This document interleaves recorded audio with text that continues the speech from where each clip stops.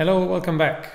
Today we have committed some time to learn some TypeScript. I haven't written TypeScript much, but I know the language, and I've been doing CoffeeScript and JavaScript across my career, so none of these is completely new to me. Nonetheless, let's start from the About section and see how far we get. The target, as usual, is to do the hello world in TypeScript and then try and do 5 exercises on the top of that as part of the 12 in 23 initiative. We are almost there. 10 languages out of 12 have been done.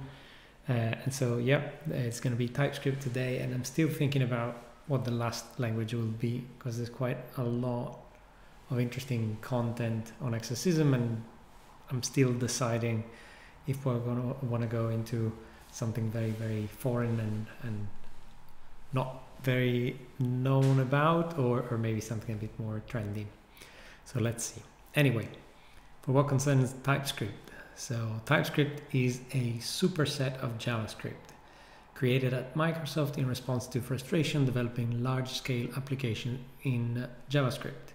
So a superset means that JavaScript should be valid TypeScript, but not all TypeScript is valid JavaScript. You can think of it that way.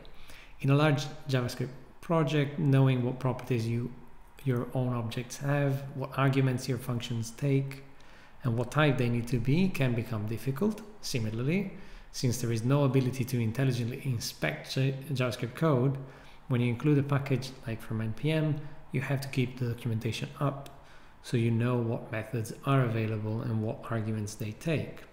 TypeScript solves these issues.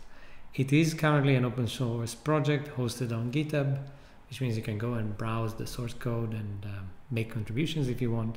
It supports tools for any browser as well as Node for any host and on any operating system.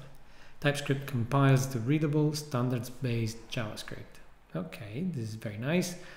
It adds a flexible type system to JavaScript, in addition to interfaces, custom types, and modifying the syntax of some ECMAScript features such as classes.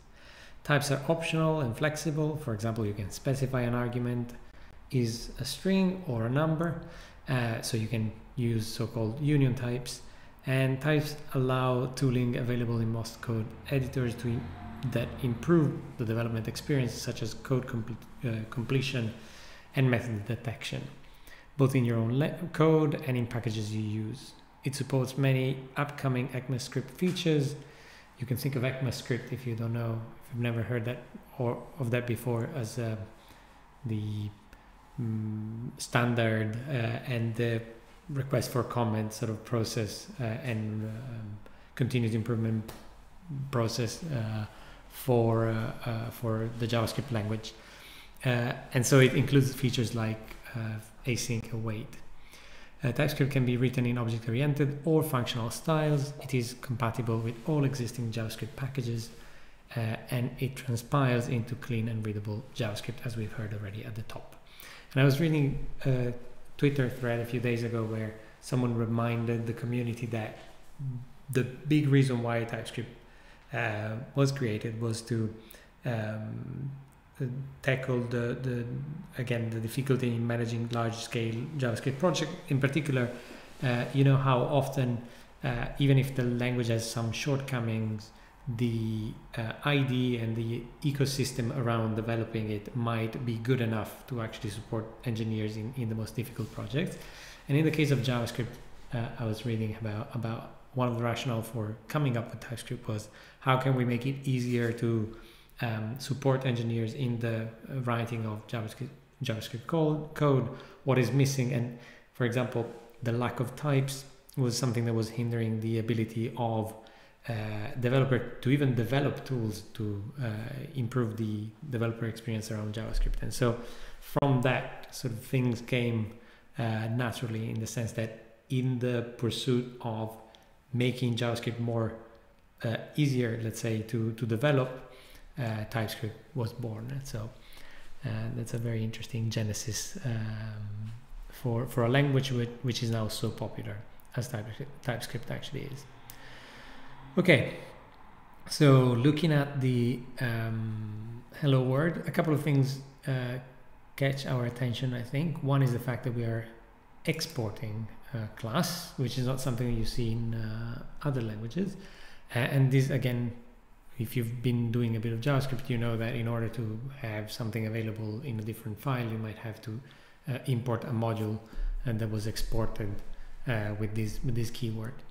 And then the other thing is we define a class, and then we define a static method on the class, or a class method, also called in other languages, and we then return hello world. Easy enough. A few too many lines for anyone's taste, but I guess this is a fully fledged example where we're defining a class and exporting it. So let's start from there. And I think if we look at what we actually have here, we just have the export and then a single function, hello, which returns a string. We can just say this is hello world. Run the tests. And then submit as we usually do. And move on to the next exercise. Too far we know as an exercise. It's very easy, and it's also good to do because it shows us something about default arguments in function definitions. So let's go for that. Too far defines a simple function returning a string that says one for name, one for me, and name will either default to you if no name is provided, or show the name of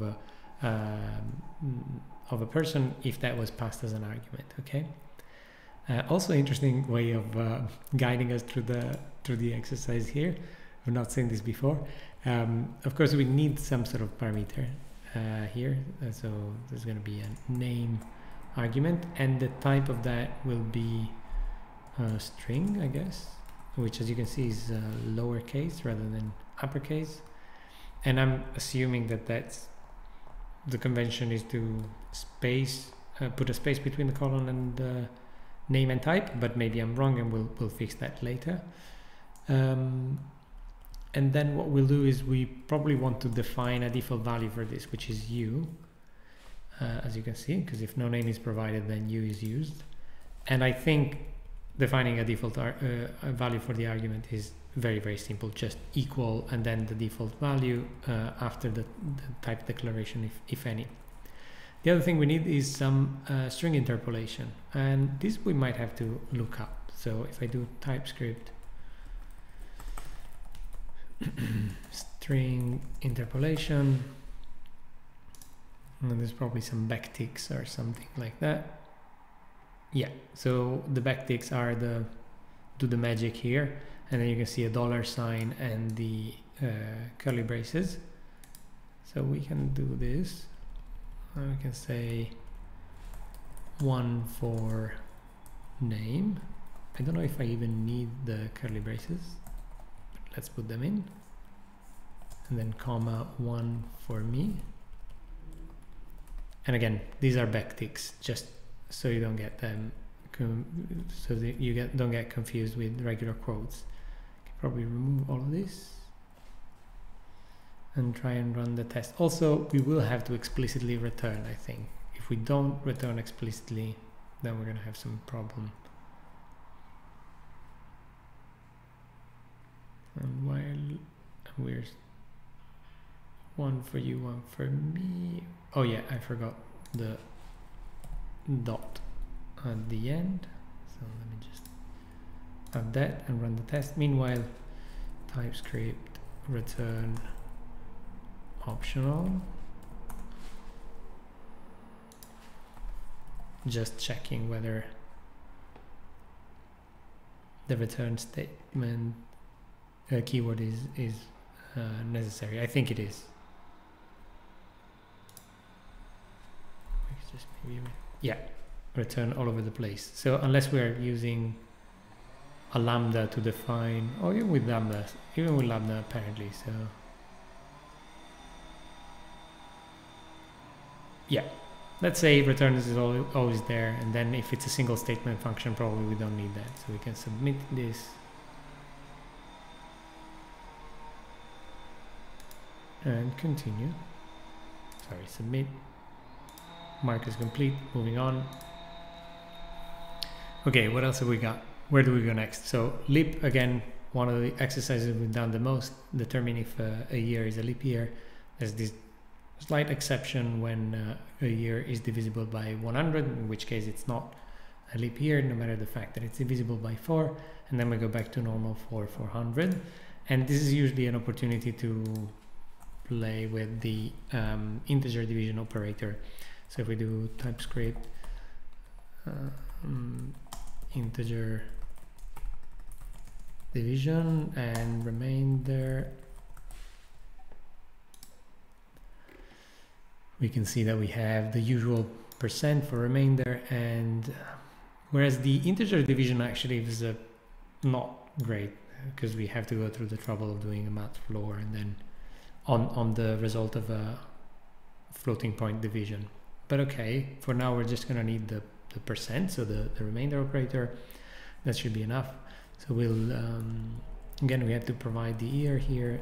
We can say year, and I don't know about the type here, so let's leave the type annotation out of it, and let's see if that's okay. Also interesting to see how we throw exceptions here, and we can then go and have a look at tests as well, just to see what they look like in Typescript. So if we do, so we're gonna have a year, and we can also say that we're gonna return Boolean, maybe lowercase, and maybe it's just bool. Let's see. So we'll do something like year %4 equals 0. Then what happens? Let's try and run this.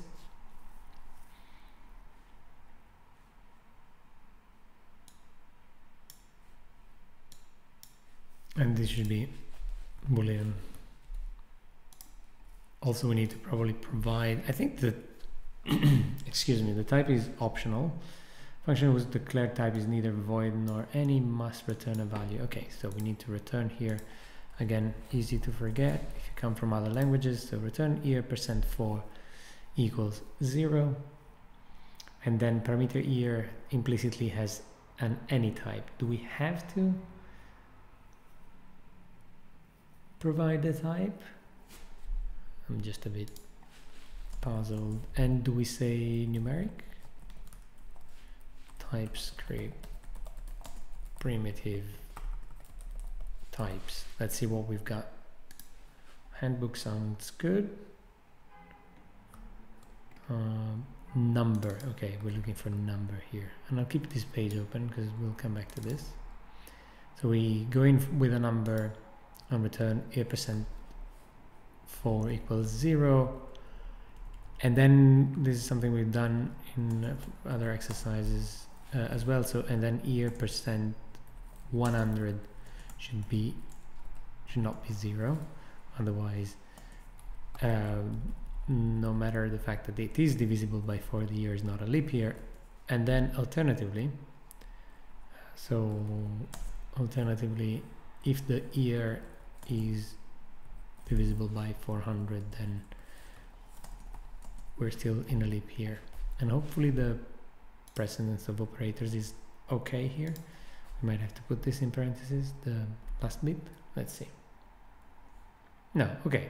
So happy with this. Moving on. And actually going back to the editor for a moment, just wanted to have a look at the tests and see what they look like. So we're importing this very file, I think, and in particular we're importing the isLeap function from the exported object. And then you can see writing tests resembles what you might have seen in Ruby or Crystal or Scala, and maybe even JavaScript if you've been using test libraries like what was popular these days. I don't know. I remember the times of Mocha and Jasmine as test frameworks and runners. But yeah, this looks very familiar, hopefully. And so you have a describe block with the top level things that you're trying to test, and then a set of cases that you're testing against. I'm not sure about the exit, but we'll just leave it for now. Or actually, let's look it up. Typescript test sit. Karma, maybe. Maybe this is some testing library related thing. Maybe if I look for JavaScript. Not sure. Okay, I can see Jasmine exit function. Maybe that's a way of ignoring the test, and what we're looking at is the first version of the test suite, but then yeah, so exit, it's like it, but instructs the test runner to exclude this test entirely. Okay, and I think what's going on here, and I was reading Jasmine somewhere, which is one of the, yeah, wrap it around Jasmine exit function. So Jasmine is a test library for JavaScript, which of course we're using through TypeScript here. And as you can see, the example resembles a lot what we saw. So a main block on the described, and you can have as many described as you want in your test suite. And then inside each describe, you can have a number of it blocks where you test a specific bit of functionality. You can see expectations are quite easy to write and read quite naturally. That's one of the reasons why Jasmine was so popular back a few years back, and I guess still to this day, I can only imagine. Anyway, so, and I guess what Exercism does after we pass the first test is it uncommented the other ones and pass them all. Okay, so we're happy to submit this. Mark the exercise as complete.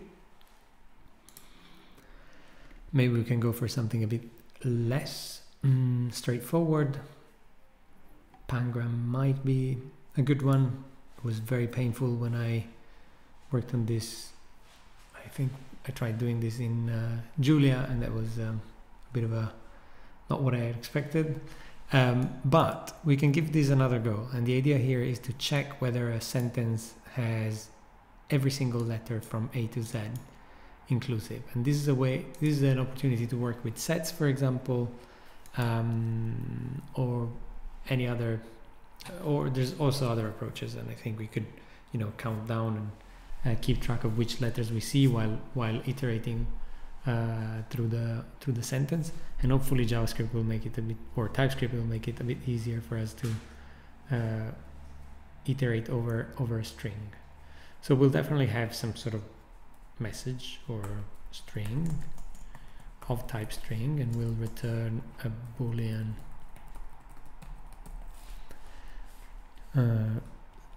telling us whether something is a pangram or not.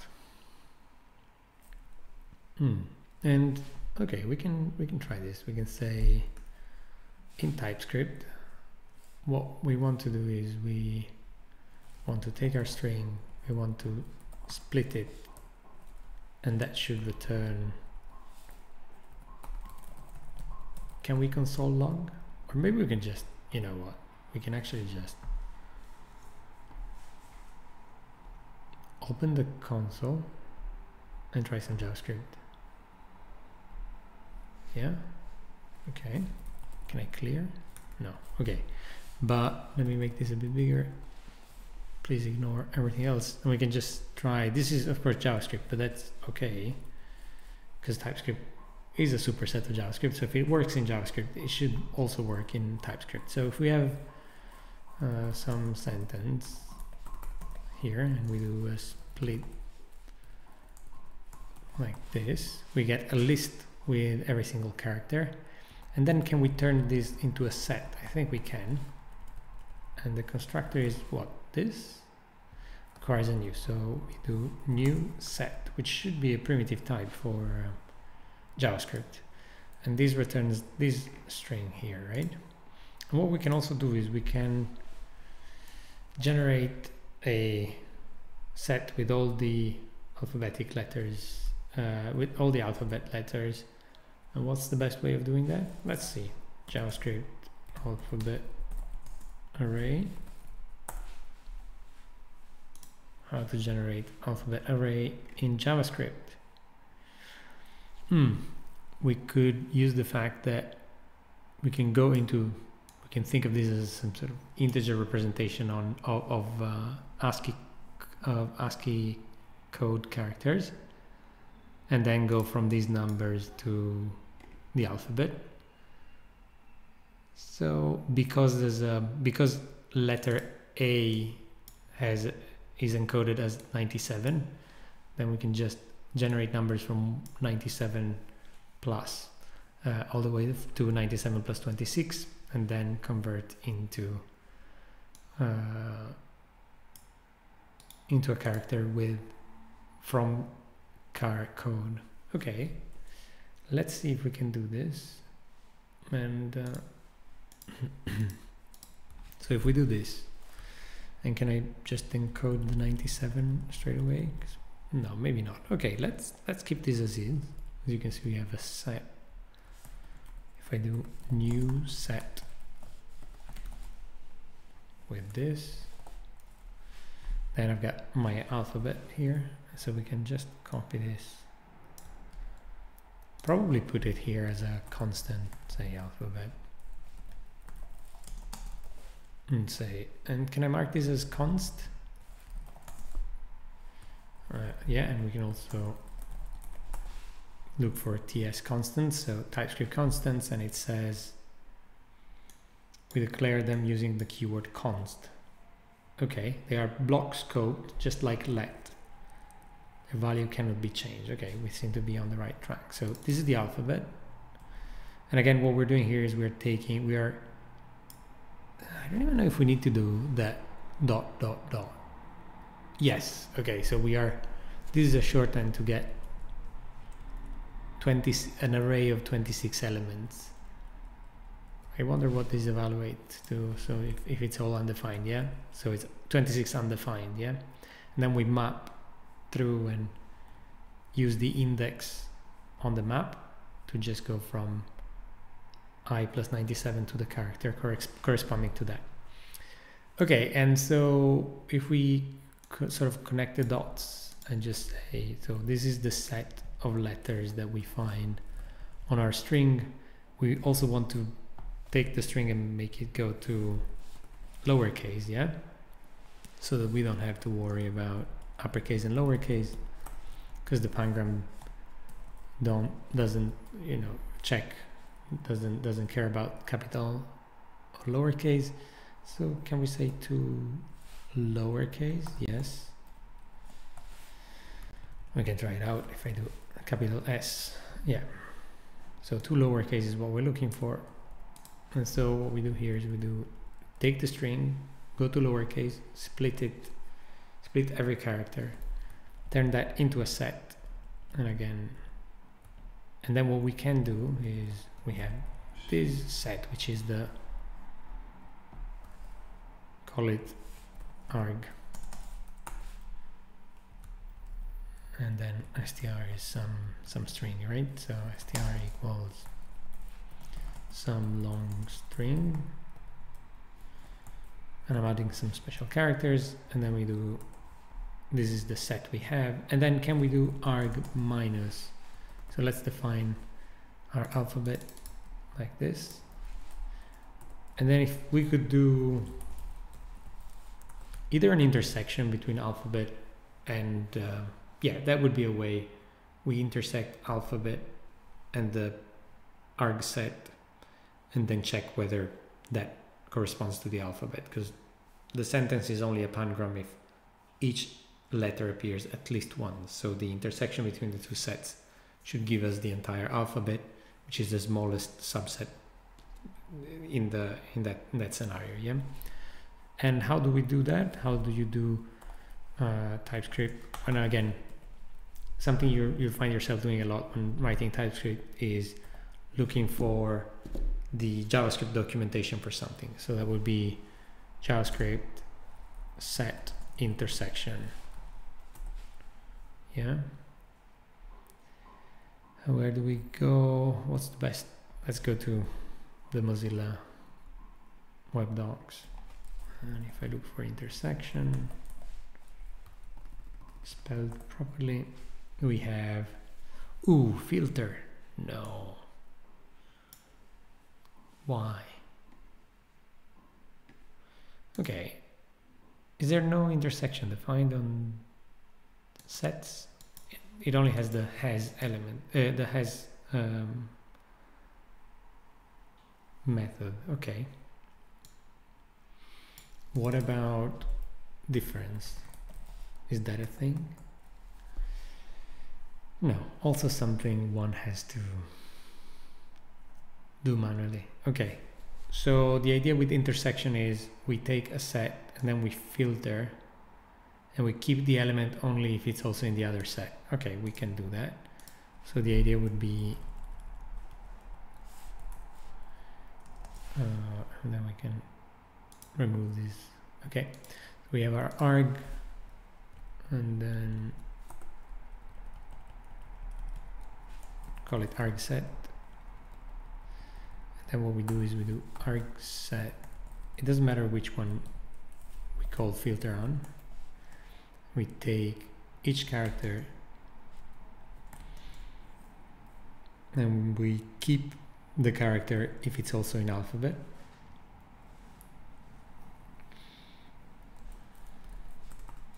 So we do alphabet dot has character. Yeah.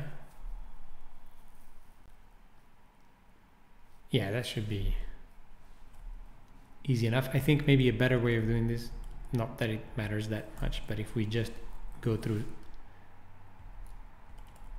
alphabet, if we just go through 26 values for alphabet and check on arg set, which might be much bigger, that makes sense, I think. And we just check if arg set has that character, and then in the end we just check whether this is the same as the alphabet itself. And I don't know if a double equal will do. We can just check for equality on the documentation, equality between sets.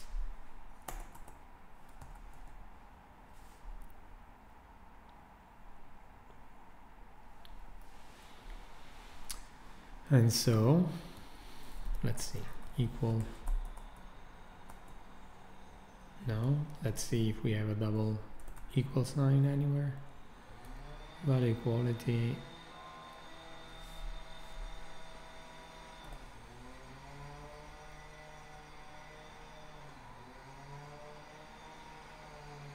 Okay, value equality is based on the same value zero algorithm, which we can look up if we want. It used to whatever. This means none is considered the same as none, and all other values are considered equal according to the semantics of the triple equal operator. So what do we use here? I guess we just use double equal operator and then see what the tests say.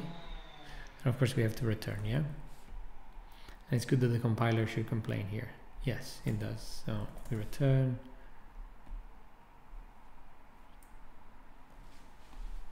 And I can probably close this. So, and of course we need to declare that arg set is a variable, yeah? Filter does not exist on type set. Okay. Because set don't come with that method defined. Hence, what's going on here? We have to expand the set into an array and then run the filter on it and then turn everything into a set again. This is very much not the ergonomics I would like to have here, but fine. So the idea here is we can't call filter on the alphabet itself. We have to expand the alphabet into an array with this syntax, and then run the filter on that, and then wrap all of this into a set.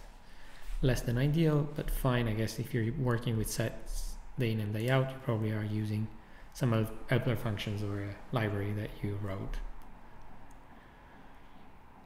This should be it, except, let's see.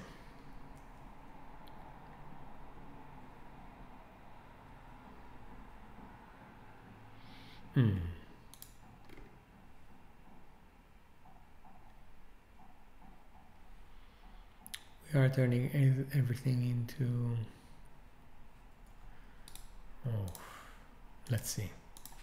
How did we define? Yeah. And then I'm not too convinced about the equal sign.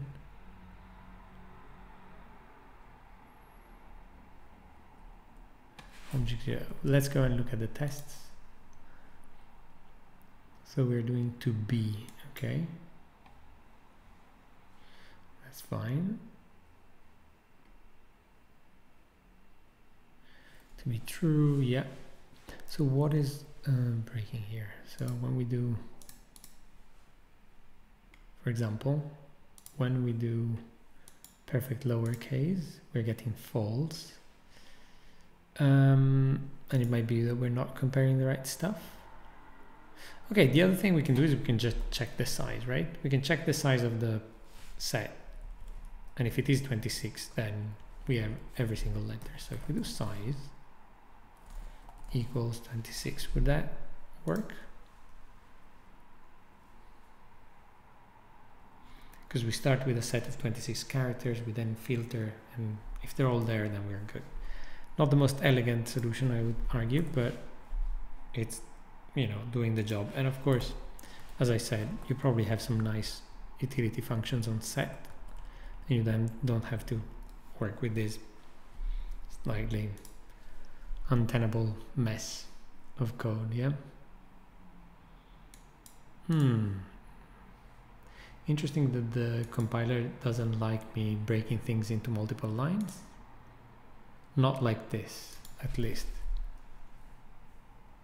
And in particular, it seems like it's trying to return undefined for some reason, or at least I think that's what's happening. So don't upset the compiler. Let's see if this actually works. Okay, moving on. Let's submit. Okay, not impressed by set, but again, as I mentioned, there's probably utility functions that you can implement. Okay, let's do another one.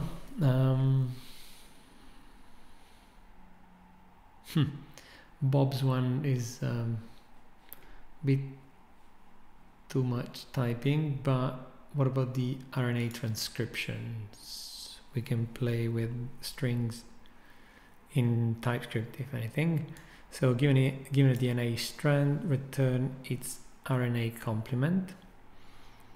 Both DNA and RNA strands are a sequence of nucleotides, as of course we all know. The 4 nucleotides found in DNA are A, C, G, and T. I'll let you read them. Are on the other side matched by A, C, G, and U. And this is the mapping between one and the other. Okay, we're gonna want to go from DNA strings to RNA strings, yeah? So we take some DNA string and we return a new string, yeah? We can remove the exception throwing, and then we'll probably need some sort of mapping. Let's call it const mapping or nucleotide, let's say DNA to RNA, and just define this as an object that goes from G.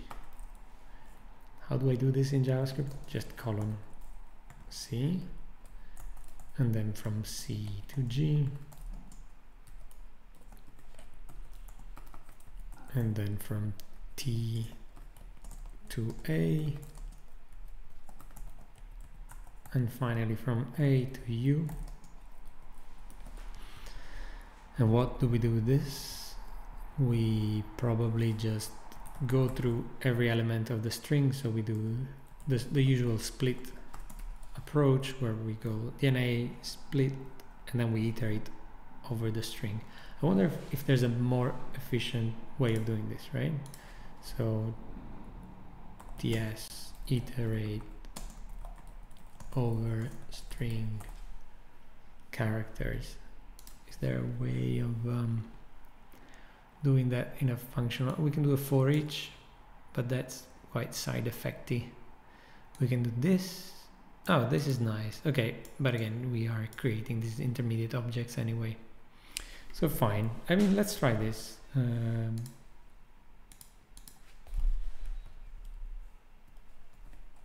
It seems to be something that is coming back a few times. So let's use it. So we take the DNA, we split it into single characters, and then we map on the list that we get. So for each element, we take a character ch, and we go and we look it up in the DNA to RNA object or dictionary in this context, and that's it. And then what we want to do is we want to join the values together. So we can just do join, and I never remember how to call this function in JavaScript. So JS join array. It's just a method on array. Okay, so rather than doing this, we just do map and then dot join, and we want to join on empty character. Let's see if this is getting us close. Oh, and of course you want to return.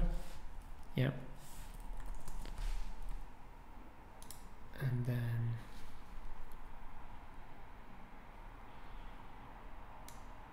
element implicitly has any type because expression of type string can't be used to index type. It cannot be used to index type. There must be something wrong with my definition of an object. No index signature with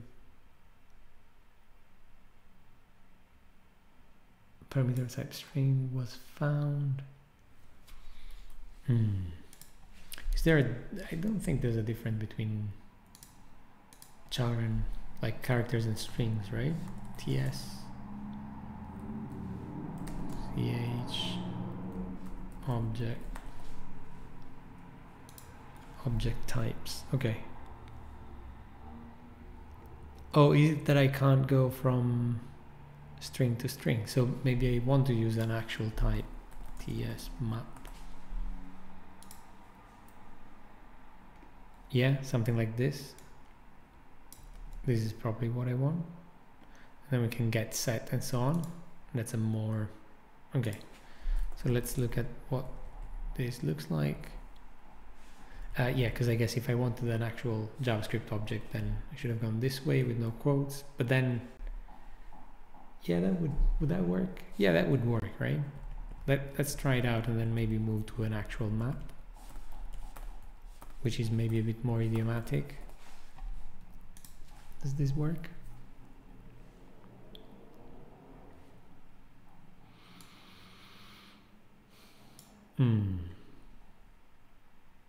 Yeah, doesn't seem to like that. Okay, let's try with the new map approach.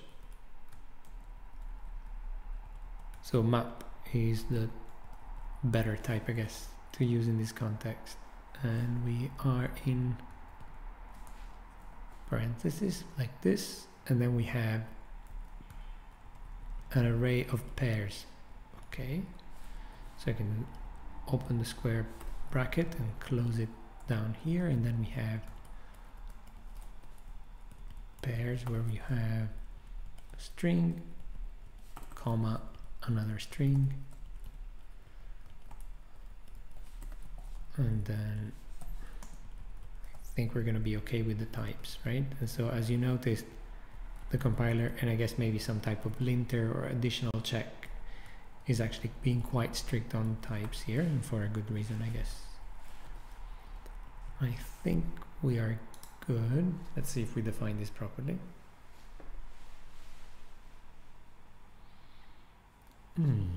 And then did you mean to call DNA to RNA get? Yes, that's exactly what we meant. Thank you, compiler.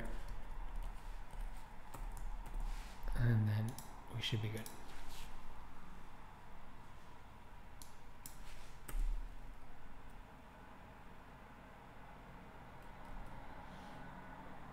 Okay, some progress. Right, and then what happens then? So if we go to RNA and we provide a character that is not in the dictionary, then we want to throw an error saying invalid input DNA, okay? So let me just do this. So we can check when we look at methods, right?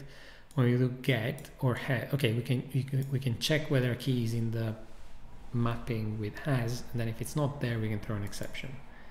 That should be it, because all these tests we are failing are about invalid input DNA. Yeah? So let's see if we can break this down. So this nice short lambda we actually have to make a bit longer, which is fine. And then we can just say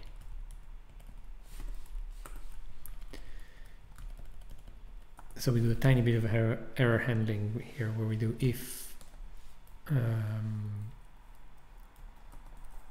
DNA to RNA has the CH key, then we go here, else we throw an exception.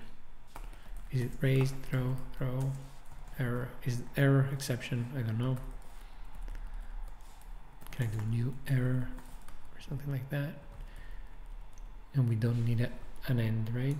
So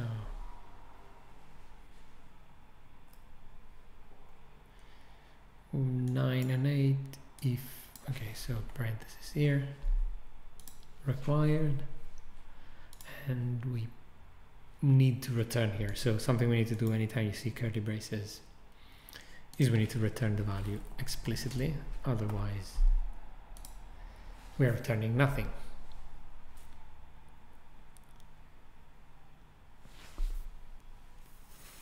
Yes, we made it. Okay, so a tiny bit of error handling here, which is annoying but fine. So if the key is there, we return DNA get key to RNA get key, and then if not, we just throw an exception and we just join. Okay, one might want to just refactor this a bit, but this is good enough for our current purposes. Okay, let's push this. Also, let me check something. No recommendations. Okay, let's try do another one. So we have this looks nice. Randomly generate Dungeons and Dragons player or characters. Each player starts by generating a character. Okay, they have 6 abilities: strength, dexterity, constitution, intelligence, wisdom, and charisma, and scores determined randomly. Okay, we have to roll 4 6-sided dice and record the sum of the largest 3 dice. Okay,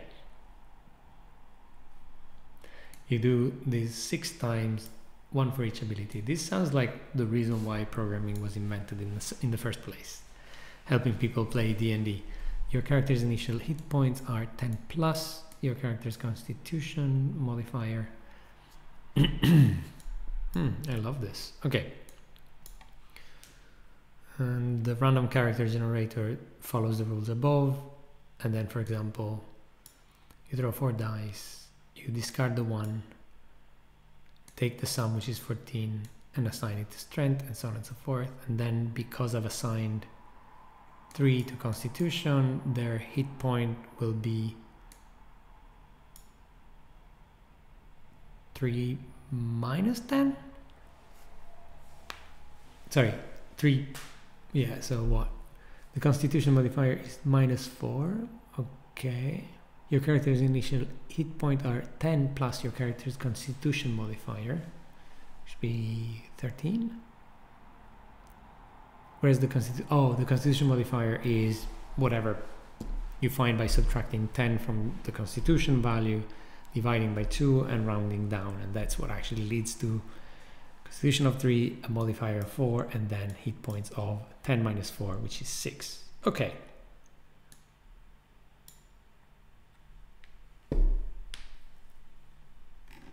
Brilliant. I think we can do this. Get modifier is its own thing, and you can see we've encapsulated all these methods into a class, and these are static methods. Okay, so no state here, and we have 6 values that we want to generate. Well, let me just copy them. 6 abilities, as they are called here. Okay. What are we returning? Let's look at the tests. Get modifier. We seem to be interested in the modifier. Generate ability score, and this returns what? A number? Okay, so they just want us to throw the dice and return a single value.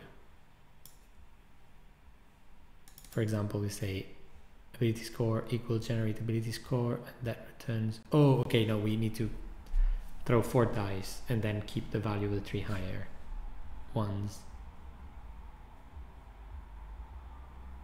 Okay, this should be easy, and I don't know if there's an actual test verifying that we're doing the right thing there, but maybe. Okay, so what do we need to know? We need to know how we generate random int numbers, which is usually about generating a number between 0 and 1 and then multiplying it by the max that you want to see, and taking the floor like so. And this is something you do so many times when these exercises that eventually you write it somewhere and then copy paste it all the time. So you generate a number between 0 and 1, and then our maximum is, and this is a number we want to be able to generate.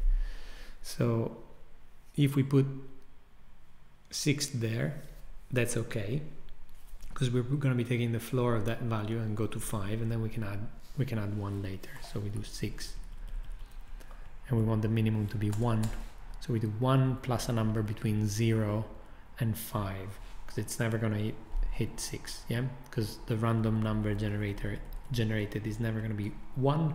It's usually numbers between 0 and 1, 1 excluded, 0 included. Okay, and with that, this is how you generate a single number, right? We can say public static die roll die and return a number which is between 1 and 6. Yeah.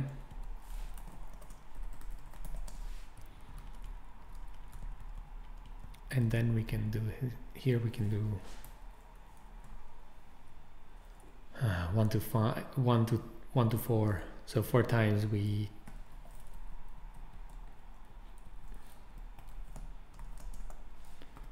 just roll the die. So we just roll the die like this. I don't know if we can do underscore here to say we don't need the value, and then we just want to filter, or like maybe sort, remove the max, then sum. Let's see, let's not get ahead of ourselves.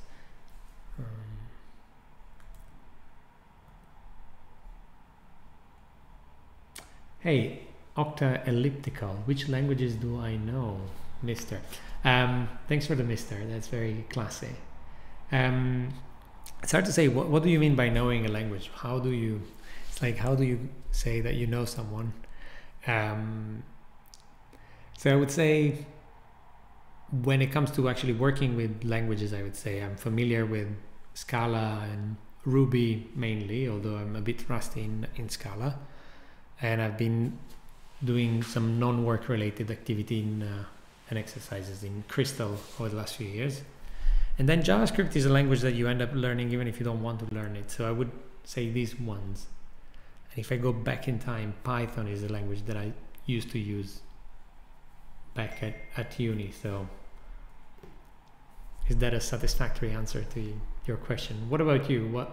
Which languages would you say you know and you know?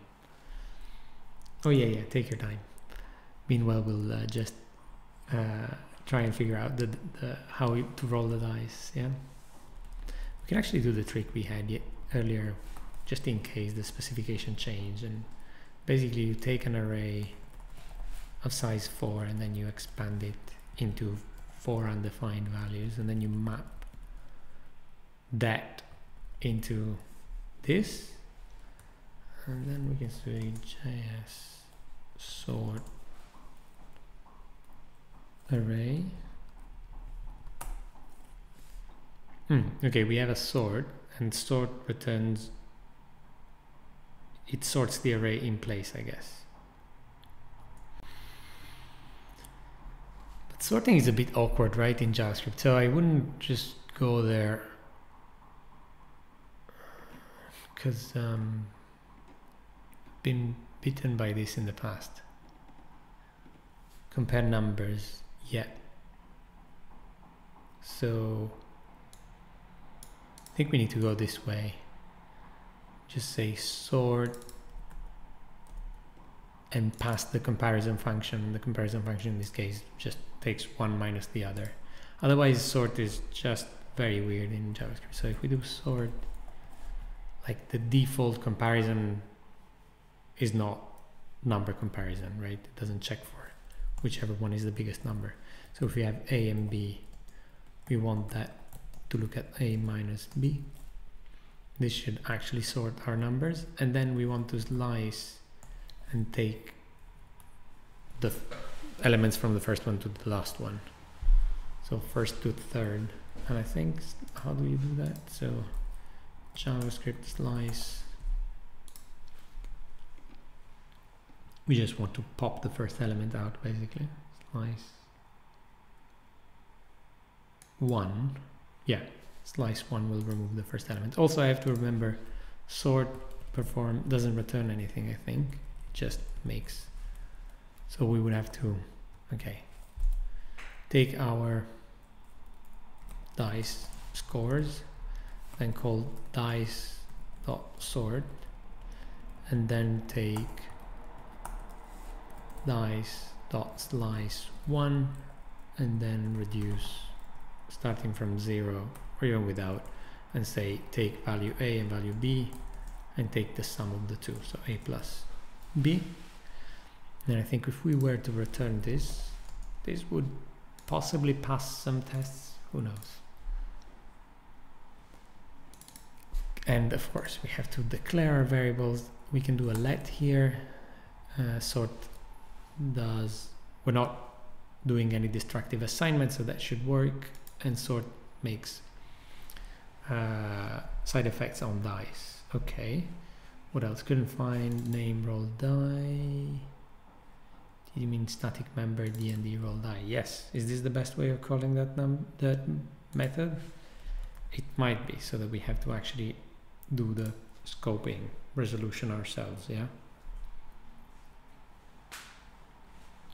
Let's see if we pass a few, right? So ability to generate random abilities within range. Yes, so we're passing this test, and then each ability is only calculated once. Yes, we seem to be passing this. And then ability modifier. Okay, everything else is about ability modifiers. So we passed the first set of tests, and now we just need to get the modifier for the ability value, for a specific ability value. And we said that we do ability value minus 10, was it?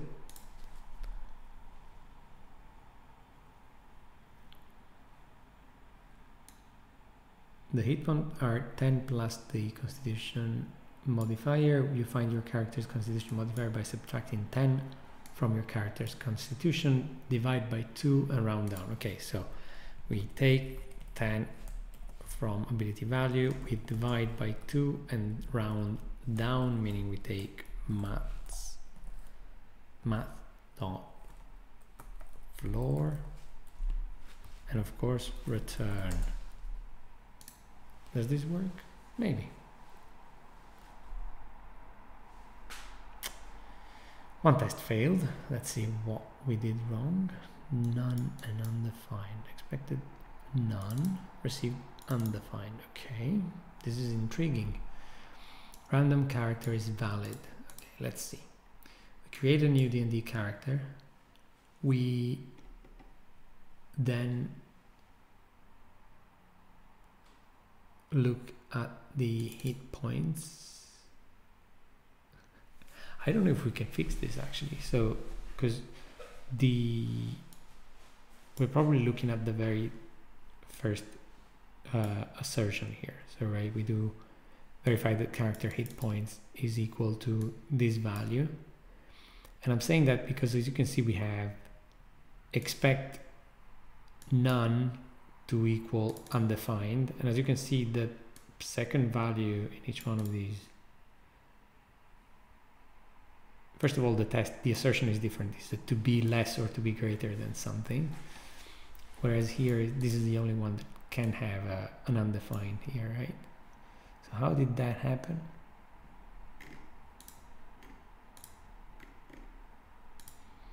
Maybe it's not our fault. Maybe it's the test that is not helping us here, because we don't have access to the rest of the methods, right? New D&D character, and then we do character hit points again, which we don't have, to equal character constitution, but we're not. Oh, do we do this? Shall we define a constructor here? We should, yeah. Okay, so that's my bad. So it was sort of implied that we want to define a Typescript class constructor. That makes perfect sense though, right? I was wondering. Constructor. Couldn't be any easier. And then we just do this dot something equals, yeah? I don't know if there's any shorthand for this, but well, I'm happy with this. So we do constructor, we don't give it anything. And then what we do is we define each one of the skills or abilities, if you wish. Something like this, right? So we do this dot strength equals, and then we call generate ability score for each one of these. I don't know if there's a better way of doing this. Maybe there is. You probably could do something like, you could do this, right? You could say, hey, look, take these as strings, for example.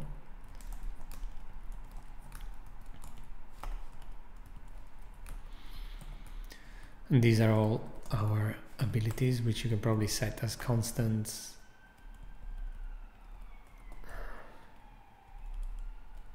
And I'll do that. So let's say let abilities equal,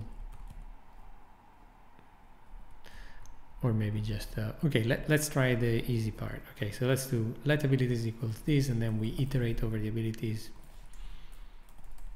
We say for each. We take the ability and we say this ability equals generate ability score. Not the best readability maybe, but it should do the job.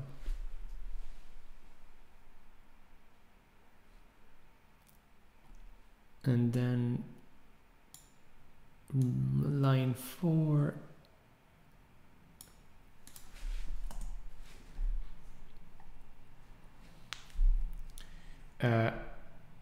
element implicitly has an any type because expression of type string can't be used to index type.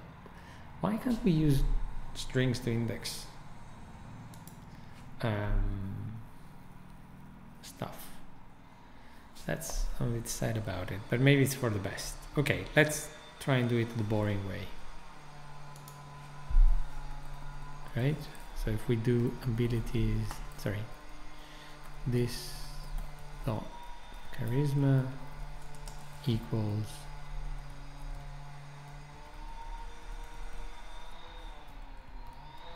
something like this, and we forget about this and just very patiently type the same code for every single ability. Yeah, something like this. I don't know, there must be a better way of doing this, right? Strength does not exist on type D&D. Oh, okay. So how is this done? We need to declare it. Okay, fine, like this.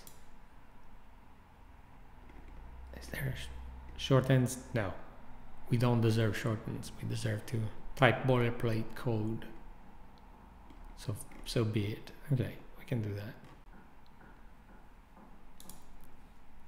Boilerplate, here we come. So we do copy the list again.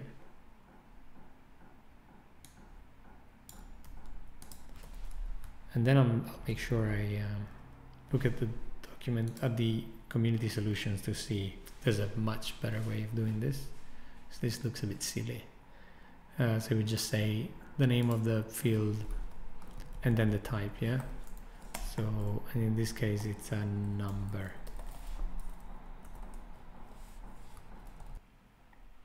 Property charisma is no initializer. Is it one that I misspelled? Charisma, yes, it is one that I misspelled. So no need for a semicolon. Let's remove all of them. Let's not panic and add semicolons to things. Charisma, okay, and then run. Cannot find this, and again we need to resolve, well, basically help the Typescript compiler figure out where this method is defined, and if this is a static method we have to scope it apparently with the whole thing, with the old name. Okay, I know what we need to do, because as part of the initialization we also want to define let's go to the script down here. We also want to define the character constitution. So we do it here and we say, look, so the character constitution is given by the, depends on the modifier, and we need to set it here. So we do constitution equals D&D character equals 10 plus D&D character get modifier 4. We're left on our own devices here. This dot constitution. Oh, it's not. Is it not? Constitution hit points. Sorry. So hit points equals 10 plus. And then do we need to declare hit points? I guess we do. Hit points. Coming to your question in a second. I want to see green first. Yes. Okay. We'll go over the solution a moment, right? So we have to find a bunch of fields for the D&D character. Hit points are derived value that comes from constitution, and so once we have computed the constitution with the generated ability score, we determine the modifier value for the given constitution. That's done with some simple math down here. We're just taking 10 away and dividing by 2 and taking the floor of the value, and then the hit points are given by 10 plus that modifier value. So that's super. We can submit this. And then I'm gonna check what other people have done on the website. Well, I think we're ready to wrap up the stream, because I'll tell you why. Because we have gone through 6 TypeScript exercises, and now if I go to the dashboard and go to the 12 in 23 challenge, as you can see, we have TypeScript among others. which means we're good. And so I think tomorrow or by the end of the week, we'll pick another language. I'll show you which ones I'm thinking about, and then I'll stop the stream. But I'm really thinking about, so red is one I'm thinking about, which seems to be some sort of scripting language that can be embedded into other languages, as I understand it, and is used for example, video games or graphical UIs. And so this might be interesting. And then the other one I was looking into was, I think, JQ, because I know there's a new JQ course, like this came out a few days ago and I've heard great things about it, and it's got a syllabus, so it means that a lot of thought has been put into putting it together, so why not? This might also be fun. And with that, thanks for watching so far. I'll see you before the end of the week. One language left, and then we'll figure out what to do with the rest of our time, yeah?